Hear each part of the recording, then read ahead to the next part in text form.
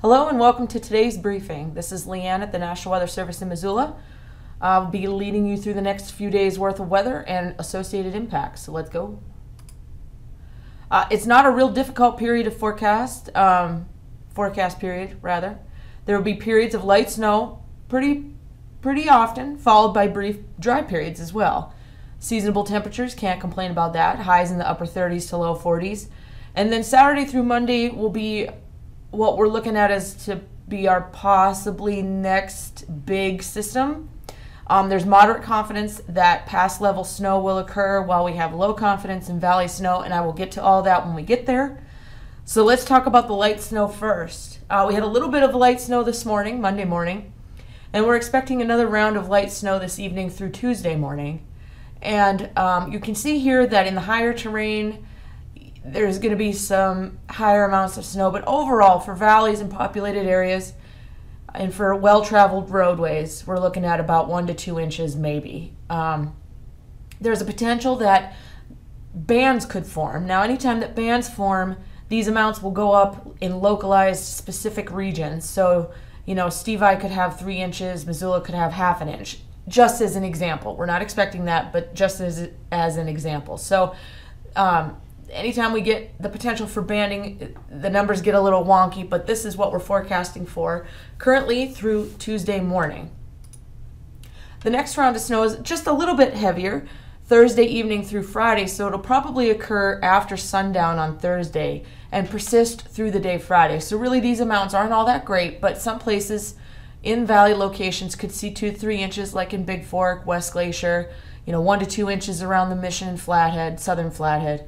And then down around an inch or two in the Missoula, Hamilton, Butte, Seeley Lake, that corner. As you get into the mountainous terrain along the Idaho and Montana border, you start to see slightly higher amounts of 4 to 6 inches over Lookout Pass. And then I-90, through Superior could see a few inches as well.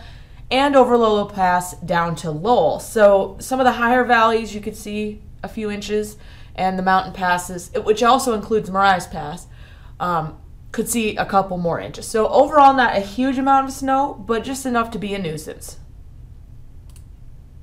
And then the Saturday through Monday period, I figured I'd split it up into what we know and what we don't feel so great about. So on the left, what do we feel good about? And even then, it's not that great.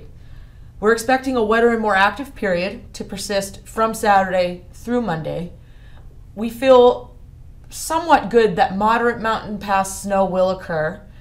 Right now, if we go out and start calculating things, the estimated forecast is around 9 to 12 inches, and the best focus of those snow accumulations are along the Montana-Idaho border. But again, if you look at the confidence wheel here, if you will, it's not even that great a confidence. So we're still investigating this.